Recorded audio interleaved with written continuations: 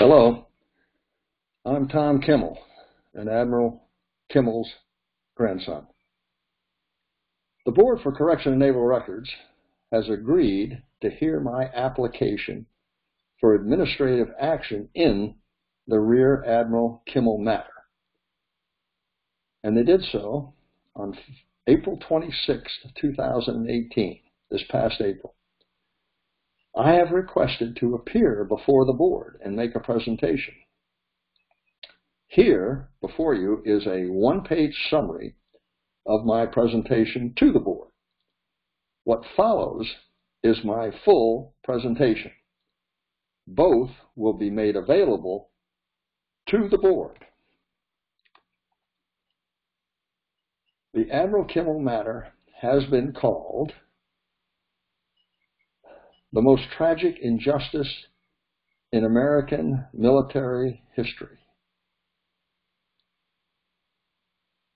as I quoted. Thank you for the opportunity to explain. Here's the man who said it, the former Vice President of the United States, Joe Biden, when he was a senator from Delaware. The Kimmel and Short matter is the most tragic injustice in American military history. Recently, he autographed a book, A Matter of Honor, by Anthony Summers and Robert Swan, where he underscored that indeed it is a matter of honor, and counseled us to keep the faith. Consider, number one, unlawful command influence, the mortal enemy of military justice, runs rampant throughout the Kimmel matter. And it started immediately with the executive order by President Roosevelt on December 18, 1941. In pertinent part, the purposes for the Roberts Commission were spelled out by the President. Provide bases for sound decisions. Find out whether any derelictions of duty or errors of judgment on the part of the Army or Navy personnel contributed to the enemy's success, and if so, what those derelictions or errors were and who were responsible therefore. In other words, find someone to blame. Compare that aim with that of the 9/11 Commission.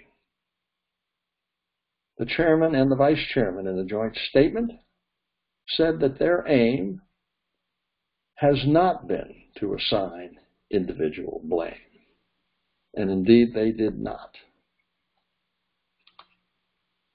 However, in the Pearl Harbor matter, they engineered an official thesis of guilt.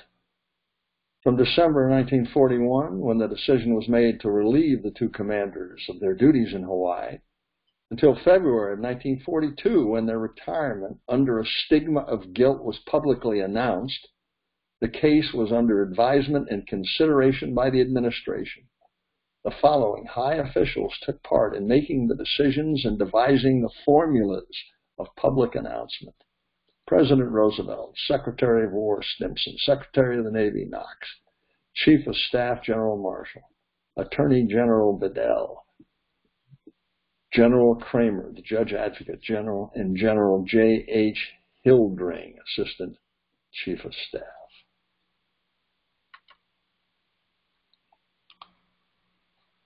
Kimmel's attorney, Charles Rugg, met Justice Roberts soon after the Naval Court of Inquiry ended to discuss its findings.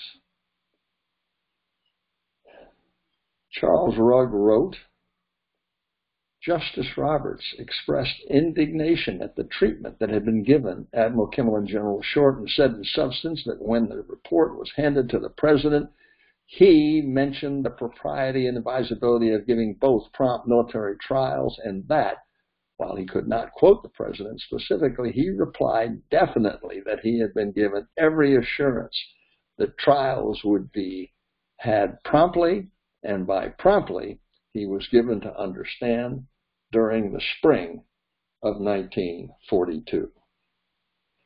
Rugg's complete memo is on my website and is also at the link provided on this slide. Members of the Washington High Command provided false testimony and false evidence, which was irreparably prejudicial to Kimmel. Here's the dark heart of the Roberts matter. When the members of the Roberts Commission were advised by the highest-ranking officers of the Navy that Admiral Kimmel had the same vital information available from the intercepted Japanese messages which they had in Washington, D.C., such representations were false. Whether this false information was supplied as the result of incredible internal confusion or design, it did Admiral Kimmel irreparable prejudice.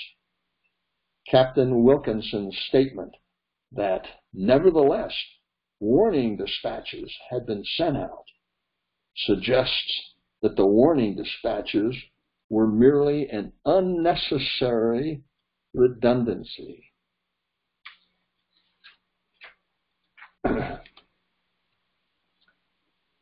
Admiral Turner testified to the Naval Court of Inquiry. Question number 158 by the Naval Court of Inquiry. Do you recall expressing before the Roberts Commission, Admiral Turner, any belief that the Commander-in-Chief of the Pacific Fleet, Admiral Kimmel, was perfectly familiar with all of the intelligence information, including the special intelligence to which reference has been made in this testimony? Admiral Turner: I don't recall specifically making that statement. I probably did, because that was my belief. With Admiral Turner's admission, it's clear that the heads of Navy operation and intelligence both gave the Roberts Commission the deplorable misinformation that Kimmel had the same information in Hawaii as they had in Washington, D.C.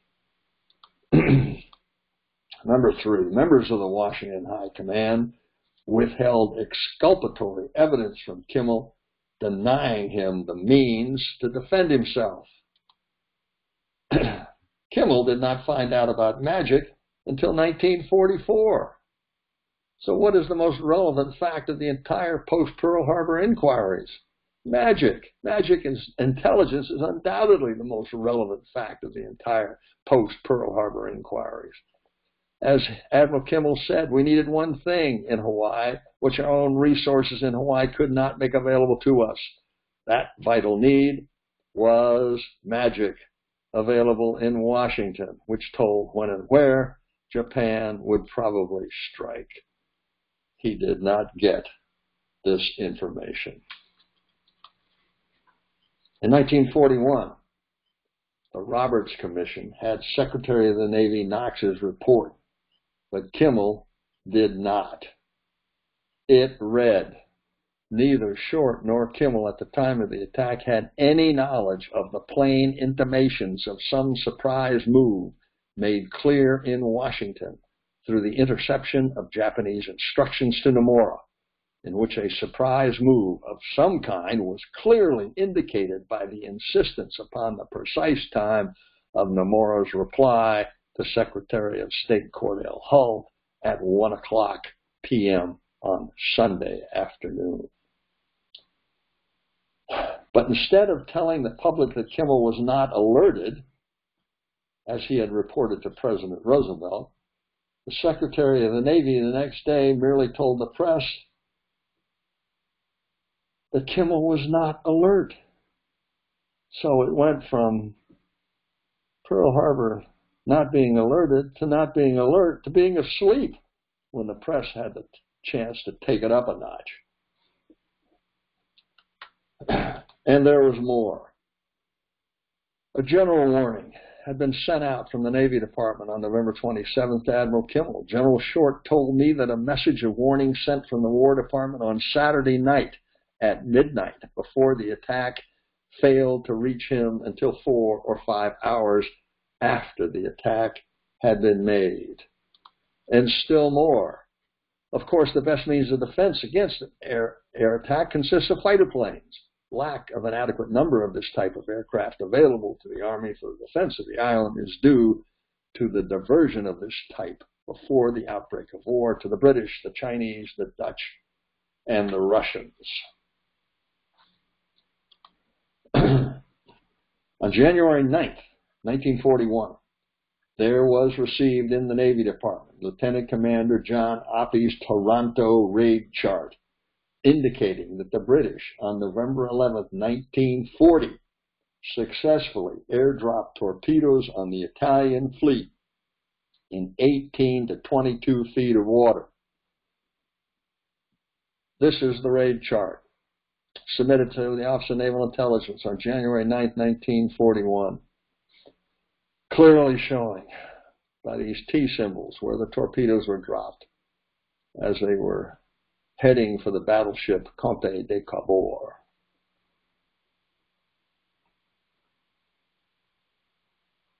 This fact was not only denied Kimmel, but remained hidden from all Pearl Harbor investigations. Ditto Lieutenant Morehouse's report. On July 22, 1941, there was received in the Navy Department a report dated July 15, 1941, that the British could successfully airdrop torpedoes in 24 feet of water. Kimmel was not told, nor once again was any Pearl Harbor investigation apprised of this fact. In the report, records of the Royal Navy Mark 12 indicate that this torpedo can be dropped in water as shallow as 4 fathoms. That's 24 feet. Also denied Kimmel. Popoff's spy questionnaire, indicating interest in the water depths at Pearl Harbor and whether torpedo protection nets were in use. It is my contention that if Popoff's questionnaire had been sent to Kimmel, which it most definitely was not, Pearl Harbor investigators would have bludgeoned him with it. Not only was it not sent to Kimmel, it was completely unknown to any Pearl Harbor investigation.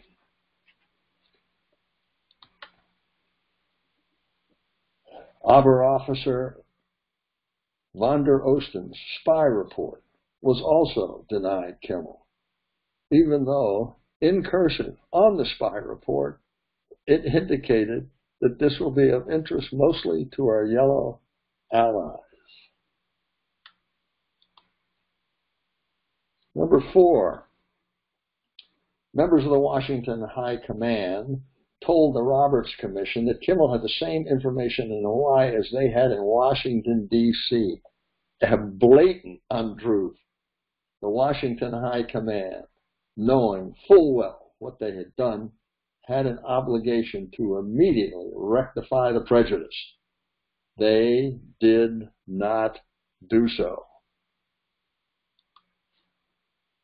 In a contemporaneous writing explaining his testimony to the Roberts Commission that very day, the director of the Office of Naval Intelligence, Admiral Wilkinson, wrote to the Chief of Naval Operations, Admiral Stark, that Kimmel had as much information in Hawaii as we had in Washington, D.C.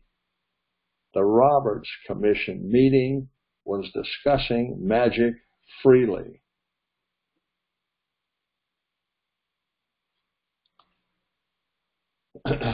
Number 5. Immediately after the Roberts Commission, members of the Washington High Command manipulated Kimmel into retirement against his will and schemed to preclude any further investigation of Pearl Harbor. On January 26, 1942, 3 days, just 3 days after the conclusion of the Roberts Commission, members of the Washington High Command manipulated Kimmel into retirement and tried to avoid any further investigation of Pearl Harbor. From this memo before you, written 3 days after the Roberts Commission, it's clear that Chief of Staff Marshal, Secretary of War Stimson, Chief of Naval Operations Stark, and the Judge Advocate General recognized the danger of further Pearl Harbor investigation and devised a way to avoid it. Limit investigation to the Roberts Commission, avoid a naval court of inquiry at all costs, and manipulate Kimmel and Short into retirement. From Marshall's memo before you, it's apparent that he, Stimson, Stark, and the Judge Advocate General all agreed the Roberts Commission was on a plane above that of a naval court of inquiry, and therefore rendered a naval court of inquiry unnecessary and to be refused if a naval court of inquiry was requested. The same day, Admiral Stark ordered Kimmel notified of Short's retirement decision in hopes that Kimmel would likewise apply for retirement against his will. Anthony Summers and Robin Swan discovered this transcript in the Nimitz papers, in the Admiral Nimitz papers at the Naval History and Heritage Center, a remarkable find for their 2016 book, A Matter of Honor. Here's the transcript. Vice Admiral Randall Jacobs, Chief of the Bureau of Navigation and Personnel, and Vice Admiral John Wills Greenslade, Commandant, San Francisco, and a friend of Admiral Kimmel's. Admiral Jacobs, has Kimmel returned yet? Greenslade, yes, he's here. Jacobs, I have just been discussing the matter with Admiral Stark, and they want Kimmel kept in a leave status until further disposition is made of the Roberts report. I was asked by Admiral Stark to inform you to tell Kimmel that General Short has applied for retirement. Greenslade, in leave status? You want me to tell him that? Yes. Before this suggestion, Admiral Kimmel had not considered retirement, expected and stood ready to be reassigned. Number 6, the Roberts Commission falsely declared that Kimmel was solely blamable for the success of the attack and that the Washington High Command fulfilled their obligations. Recall Attorney Rugg's meeting with Supreme Court Associate Justice Owen Roberts. Judge Roberts expressed astonishment at what he termed the magic messages and said that all that his commission was told of concerning information of this character was the message received on December 7, 1941. He also added that either the commission was told directly or definitely given to understand that that was all the information pertinent to Pearl Harbor that was available in the Navy Department. He said that the findings that they had made as to the propriety of action of high-ranking officials in Washington, D.C. was predicated on that. Number 7, the Washington High Command discussed magic freely with the Roberts Commission in 1941 when an impression could be left that Kimmel had magic. But in 1944, when that was no longer possible, the Washington High Command declared that magic could not be discussed with the Naval Court of Inquiry or the Army Pearl Harbor Board. Director of the Office of Naval Intelligence, Admiral Wilkinson. Kimmel had as much information as we had. The Roberts Commission meeting was discussing the magic freely.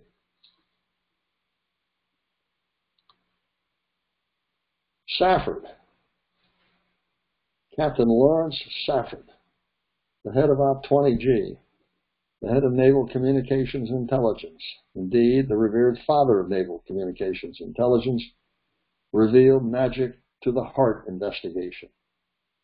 But the Navy Department refused to provide Hart's investigation to the Naval Court of Inquiry. Accordingly, magic was not made known to the Naval Court of Inquiry for over a month into its proceedings. Meanwhile, Chief of Staff Marshall denied magic information to the Army Pearl Harbor Board, which only learned of its existence from Admiral Kimmel's Army Pearl Harbor Board testimony. Number 8, the Chief of Staff of the Army perjured himself before the Army Pearl Harbor Board and ordered his subordinates to do so as well.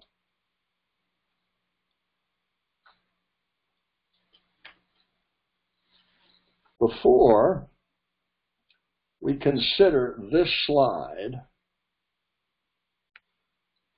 let's consider this story about Marshall's 1944 interview with 60 war correspondents in Algiers.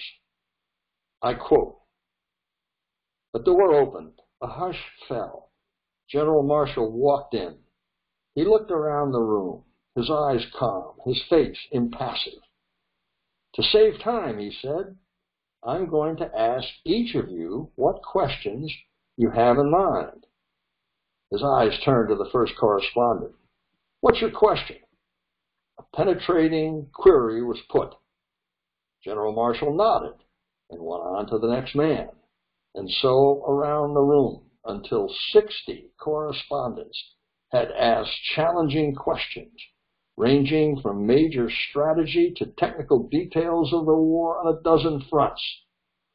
General Marshall looked off into space for perhaps 30 seconds. Then he began. For nearly 40 minutes, he spoke.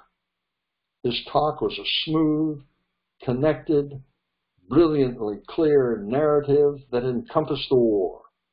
And this narrative, smooth enough to be a chapter in a book, included a complete answer to every question we had asked. But what astounded us most was this.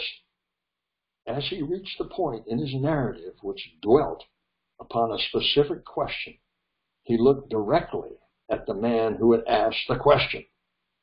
Afterward, I heard many comments from the correspondents. Some said they had just encountered the greatest military mind in history. Others exclaimed over the encyclopedic detail Marshall could remember. All agreed on one thing: that's the most brilliant interview I have ever attended in my life. So wrote Frederick Payton for Reader's Digest in January of 1944.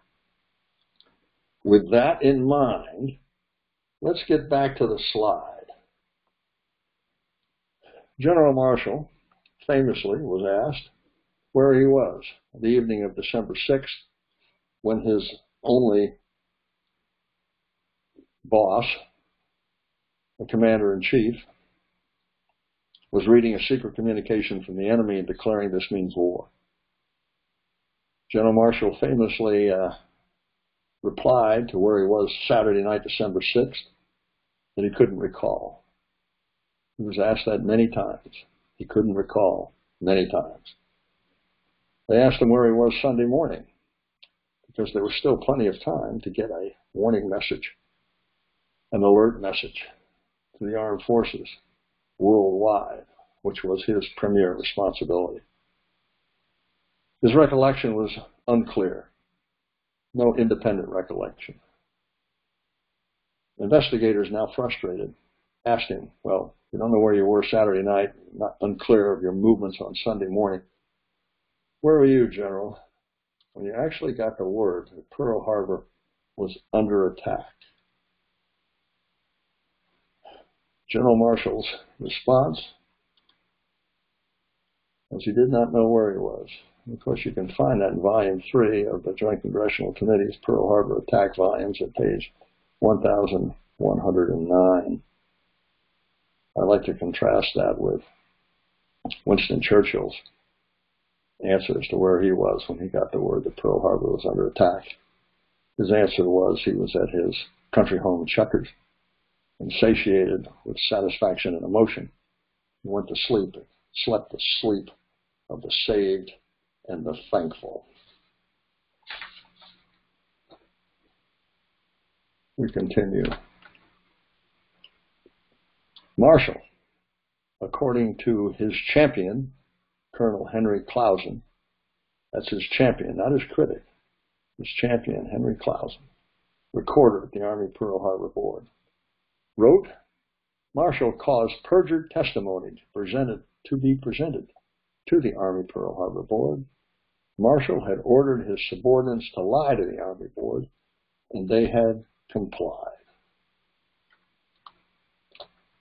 Indeed, General Miles, the head of Army Intelligence, signed an affidavit to that effect.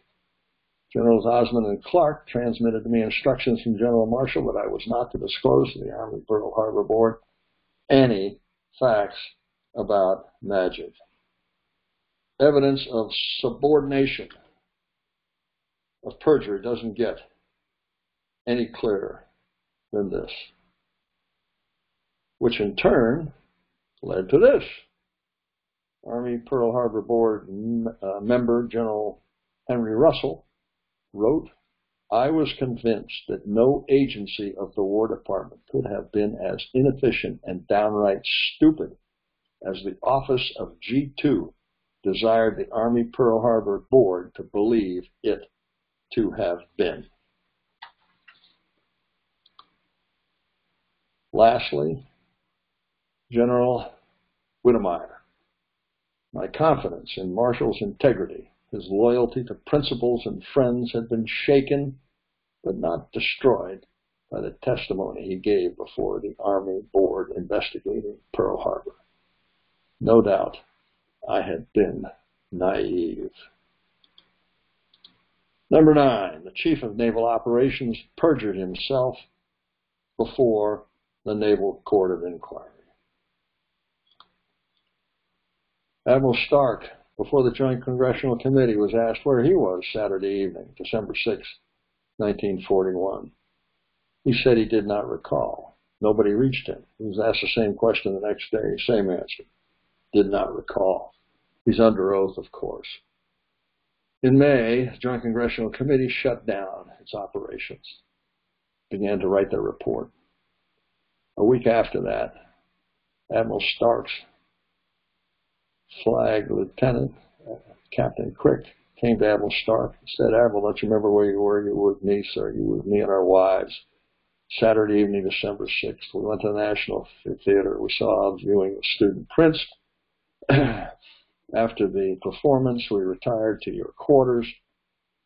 The houseboy greeted you, told you that the President of the United States had called and wanted you to call him right back.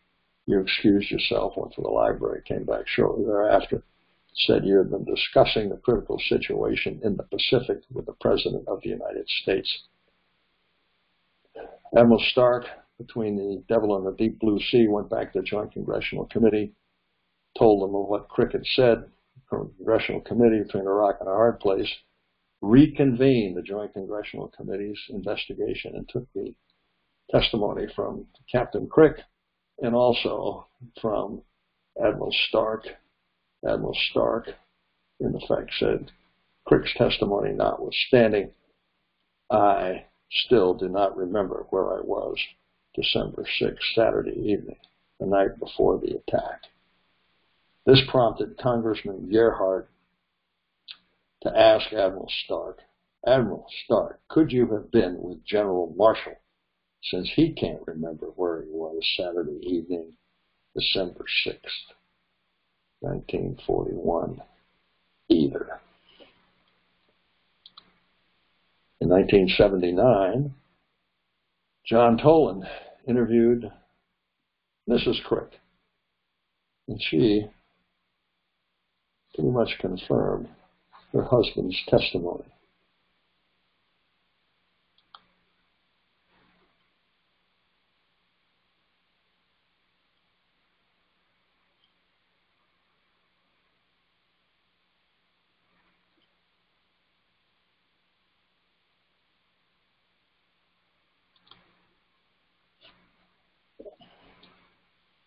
All through 1941, Admiral Stark recorded nearly every telephone conversation he had in his office with President Roosevelt, Secretary of State Cordell Hull, and others unknown, but he did not reveal this fact to any Pearl Harbor investigation, then or ever, in spite of numerous promptings to do so by the Naval Court of Inquiry and the Joint Congressional Committee.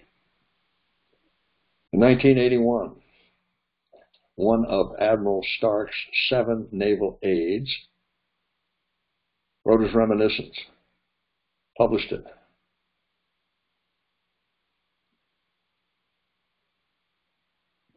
In pertinent part, it said, I, Admiral Smedberg, kept a wax cylinder record of everything the President said to Admiral Stark. The President would call up and say, Betty, a nickname for Admiral Stark, I want this done right away. And he'd give 5 or 6 things in rapid fire order. The Admiral would say, yes, Mr. President, yes, Mr. President, yes, Mr. President. Have you got that, Betty? Yes, Mr. President. He'd hang up. The buzzer would ring and I'd go in to hear Admiral Stark say, did you get all that, Sneddy? Yes, sir. We'll get going on it. I monitored nearly every conversation Admiral Stark had, and I made a record of almost all of them. Every now and then, when it was a personal thing, Admiral Stark would tell me to destroy the record.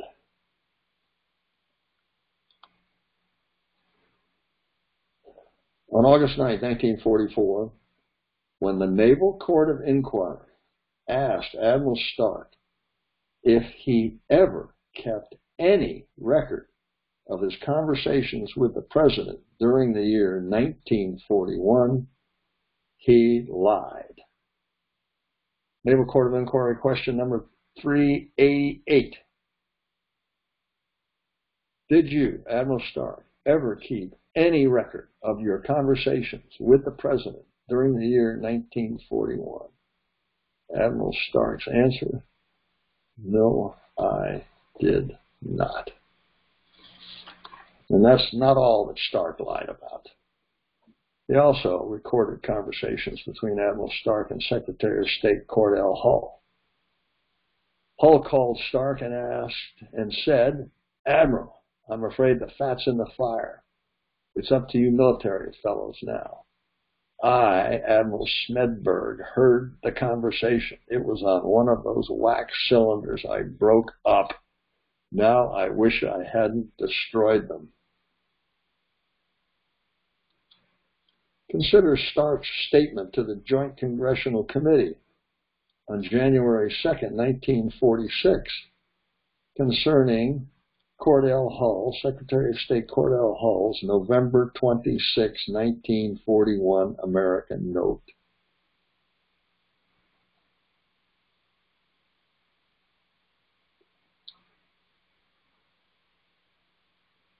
Stark, of course, had said he had never seen that American note, hadn't the slightest recollection of the note. But here's what he told the Joint Congressional Committee. In a question from Counsel Gazelle, Admiral Stark, the evidence here shows that that note, November 26, 1941, was intercepted in the regular course and was among the Japanese intercepts. In other words, the text of the note being transmitted by the Japanese representatives here in Washington back to Tokyo. Admiral Stark, that is true. I think that was on the 28th.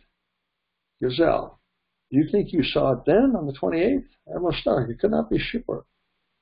I would like to say, with regard to that 10-point note, while not recollecting having seen it at that time, that I had discussed in the State Department a memorandum by Mr. Morgenthau and expressed my opinion on it and confirmed it in writing. The note of the 26th, the 10-point note, as I recall, contained nothing, or at least very little, or only minor differences from the note of the Secretary of the Treasury, and also did not contain anything which I had objected to in the other note. So in general, I knew of the substance of that note.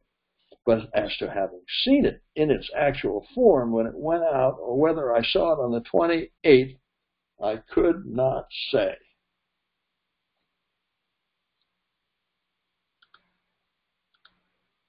Number 10, the Chief of Naval Operations destroyed evidence. Need I say more?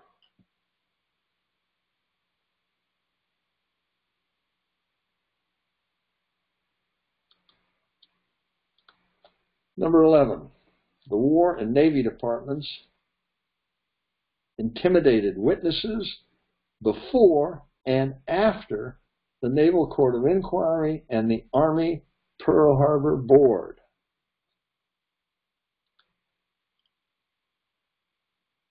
If you provide false evidence and false testimony to falsely prove someone guilty of a crime, what are you doing? Well, Captain Safford clearly thought Marshall and Stark were trying to frame Kimmel and Short, and so testified to that fact. Efforts to intimidate Safford to change his testimony failed.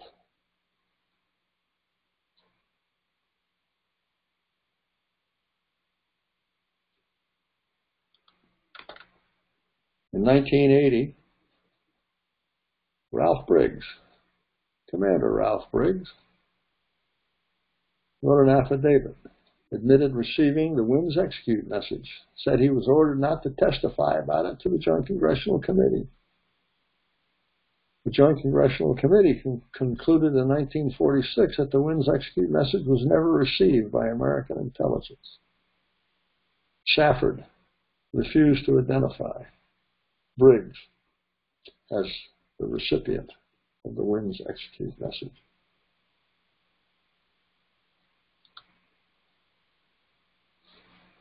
How's this for intimidating witnesses?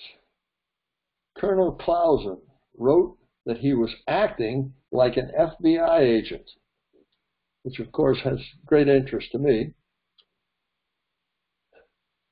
Clausen wore a bomb to conduct Pearl Harbor interviews in the war zone. Rather than go through the time-consuming process of calling witnesses back to Washington, I will become a walking bomb. If it malfunctioned, it would incinerate me in a flash. In a war zone, the bomb must always be armed.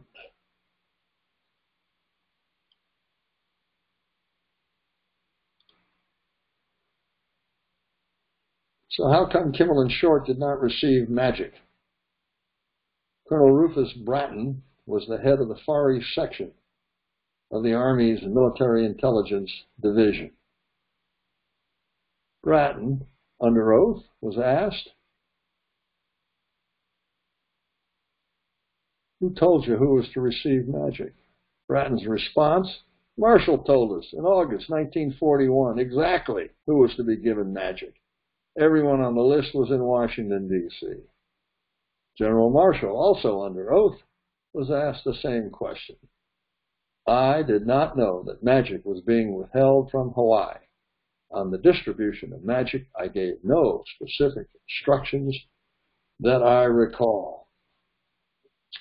Well, be that as it may, it is indeed unfortunate that William Friedman, the man who broke purple, the man who broke into magic, was ordered not to publicly share his insights, which were remarkably similar to Captain Safford's.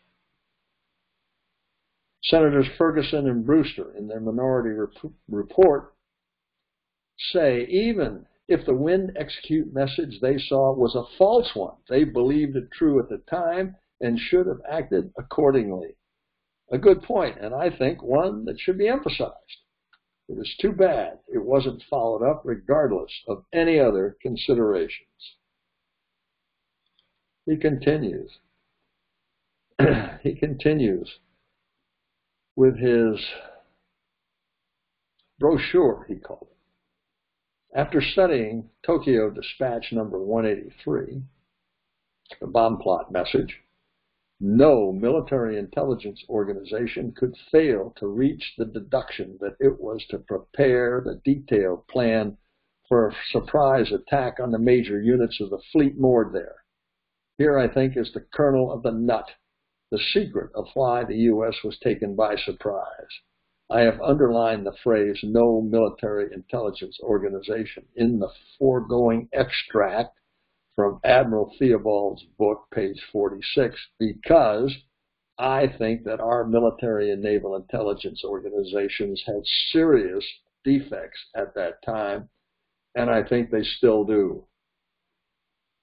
I think that serious defects in our military and naval intelligence made it possible for the Japanese to take us by surprise at Pearl Harbor. A strong statement? Yes, but I think it is warranted. I think that Kimmel and Short were not as culpable as I first thought they were in 1941-42. The Washington authorities were culpable too, maybe a lot more culpable than were these two officers. I think that Kimmel and Short should have been sent more information, even if they were sent only gists of magic, to let them evaluate for themselves the significance of what the Japanese were saying. General Miles, the head of Army Intelligence, says that the warning messages sent them were of far more importance than anything they could have got from magic. I don't agree. Today, in 1957, I think they, the minority of the Joint Congressional Committee, hit closer to the truth than the majority. I think Mr. Keith's additional views on the majority report make good sense. Kimmel and Short, he said, were not the sole culprits. I think that the intelligence services came off rather easily, too easily, in the fixing of responsibility and pointing out derelictions. I think that Admiral Stark was wrong in waiting for General Marshall to be found before sending off a message to Kimmel and Short and to the overseas commands. As soon as the last part of the 14-part Tokyo to Washington message became available, and especially when he knew from magic that Kuroshu and Nomura were told exactly to the minute when to present the whole message to Secretary Hull.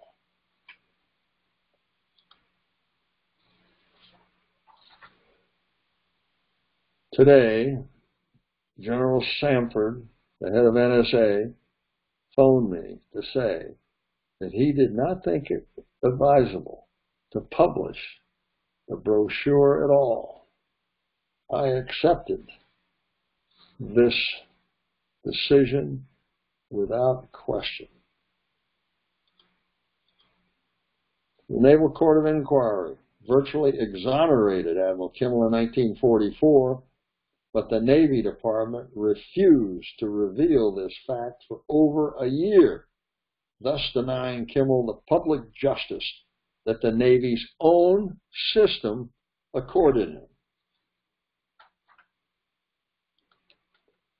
Immediately after Kimmel's counsel, Charles Rugg, found out about the Naval Court of Inquiry's report, he sent this telegram to Secretary of the Navy Forrestal. I quote, "I request immediate release of findings of Navy Court of Inquiry as to innocence or guilt of Admiral Kimmel. For nearly 3 years, he has borne public blame for Pearl Harbor disaster. He has requested and been denied court-martial. His treatment has been un-American. In your letter to Admiral Murfin, released to press on October 20, you intimate that facts now 3 years old, found by Navy Court, may be withheld as secret or top secret on ground disclosure would interfere with war effort.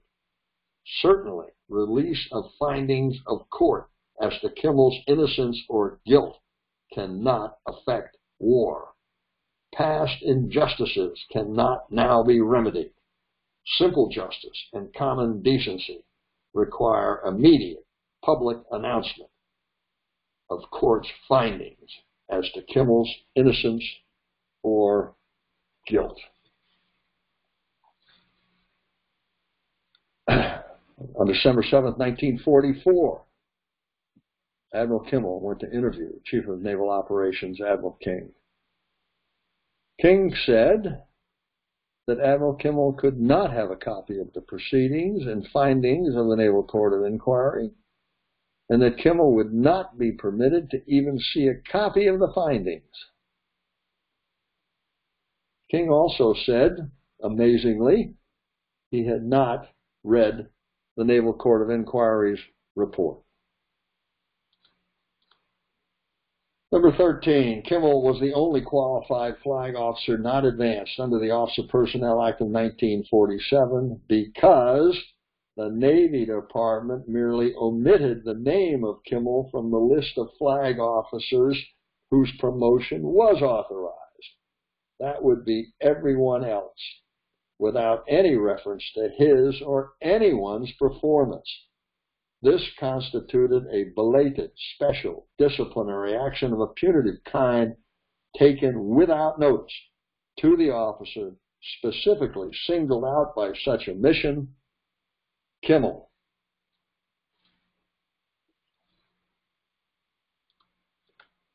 The Chief of Naval Personnel, Admiral James Holloway, Jr., his 1954 memo to the Secretary of the Navy provided in pertinent part.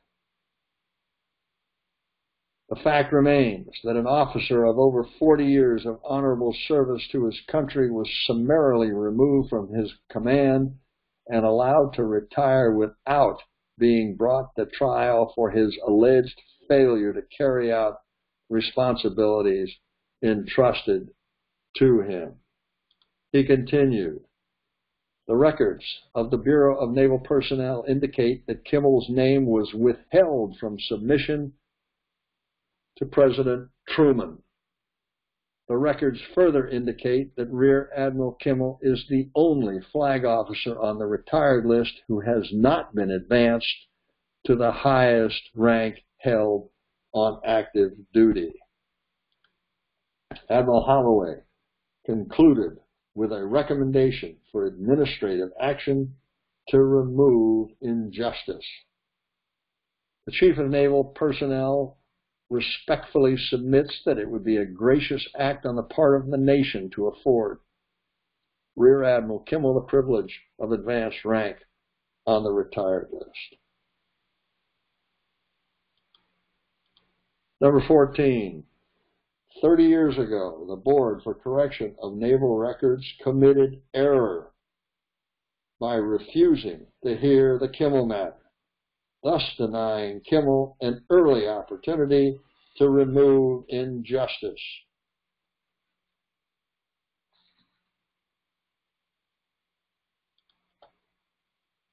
In June 1987, the executive director of the Board for Correction of Naval Records refused to hear the merits of Admiral Kimmel's surviving sons' application for correction of military record in the case of their father, and wrote in pertinent part that the relief requested of placing Rear Admiral Kimmel on the retired list as an admiral is not within the authority of the Board for Correction of Naval Records. Therefore, the case is being closed administratively.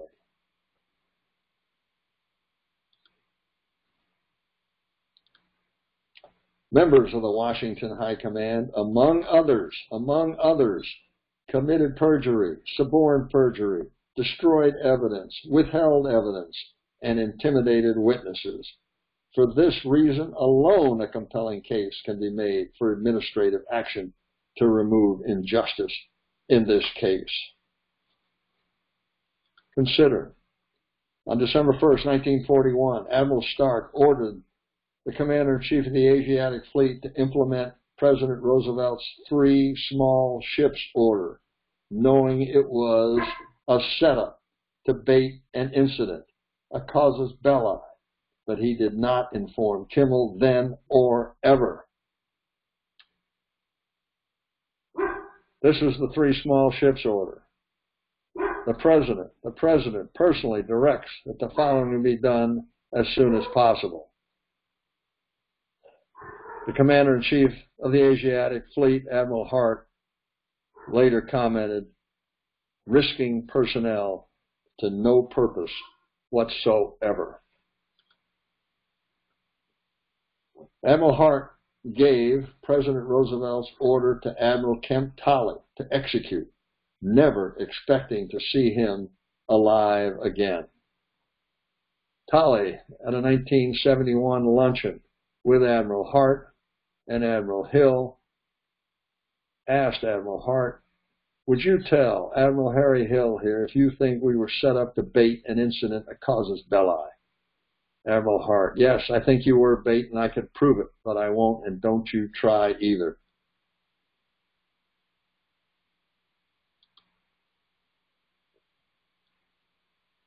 In a letter from Admiral Hart to Kemp Tolley in 1970, my relationships with Admiral Stark were close, and I did expect that he would someday begin to talk about the three small ships idea. He never did. I feel I should take the same attitude. I destroyed my record on the subject. Admiral Hart was Chief of Naval Operations, Stark's counsel at the Naval Court of Inquiry. In 1958, the chairman of the House Appropriations Committee, Clarence Cannon, from the well of the House of Representatives, accused Admiral Kimmel of failing to prevent World War II and the Cold War because Kimmel and Short were not on speaking terms. When challenged by Kimmel, Chairman Cannon said he got this information after the attack in early 1942 from the FBI. When challenged by Kimmel, J. Edgar Hoover refused to confirm or deny this fact. This was the infamous lie that Kimmel tried to overcome the rest of his life. How's this for command influence? Senator Truman loudly perpetuated the infamous lie in 1944 and quietly recanted his allegation as president in 1945.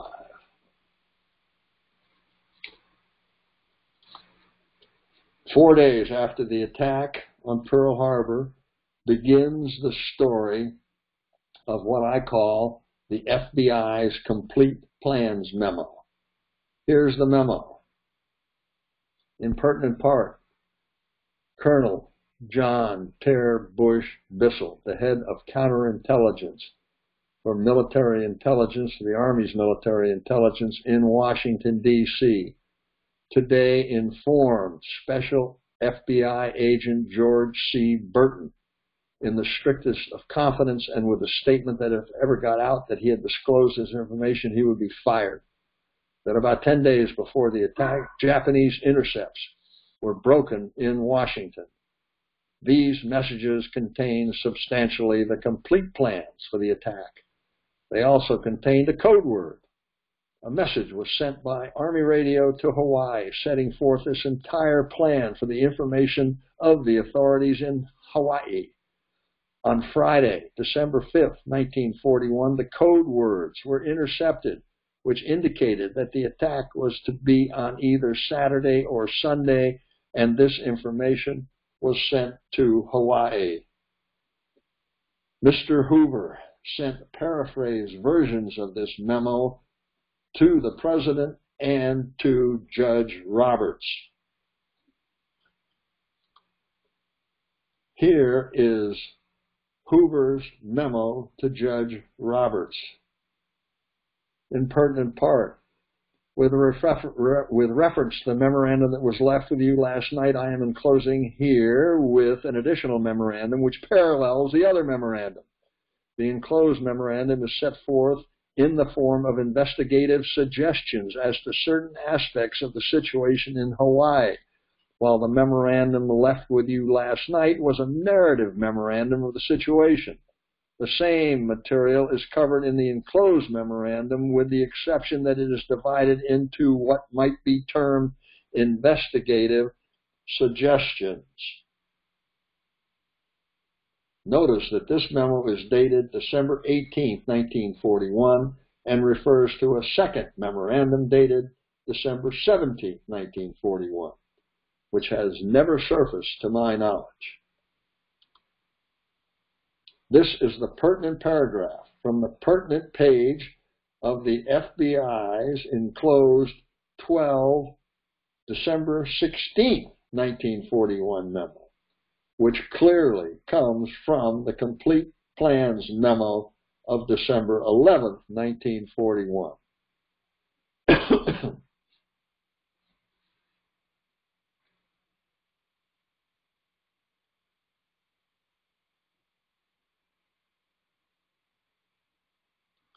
In more readable form,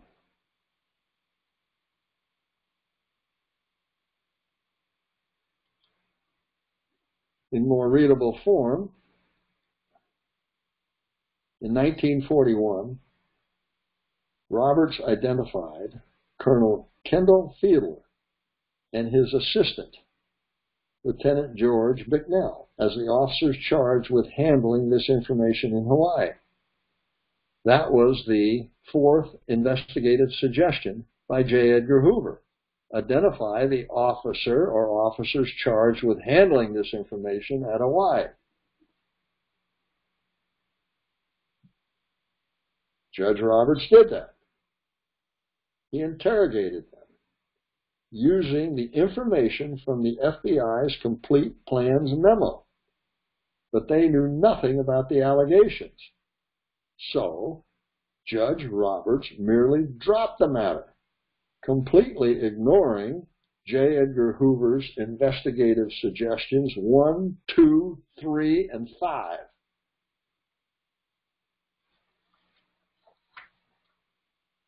That's in 1941. In 1946, Senator Ferguson of the Joint Congressional Committee had Judge Roberts as a witness under oath.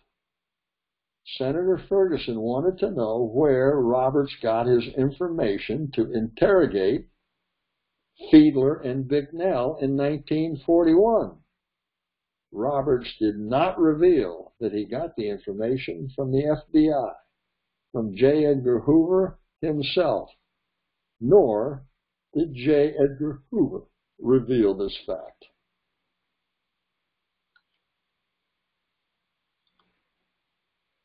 In 1944, Attorney Rugg also wanted to know where Roberts got the information to question Kendall and Bcnr. Roberts did not reveal that he got the information from the FBI. In 1944, General Short asked the Army Pearl Harbor Board to find out where Roberts got the information to question Kendall and Bcnr. They did not do so. Both Kimmel and Short thought it was tragic that Roberts did not ask them about this.